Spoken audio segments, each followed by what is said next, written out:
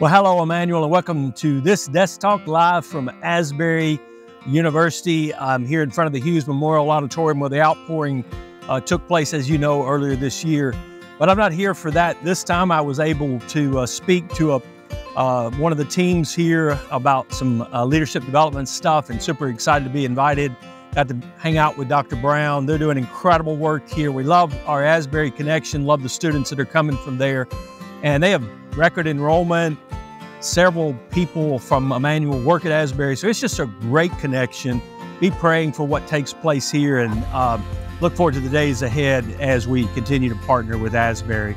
A lot going on at Emmanuel. This coming Sunday, we have one service at the Tates Creek campus, 11 o'clock. At 9:30, we have breakfast before, and so it's going to be a great opportunity to fellowship with all generations for that breakfast, and then one service I'll be preaching.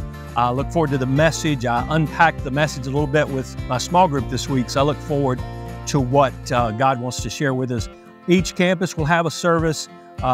Excited about what's happening at Armstrong Mill and at Georgetown and at Winchester Road. Great days ahead. You are incredibly faithful. We are finishing August strong and look forward to what this fall has to offer.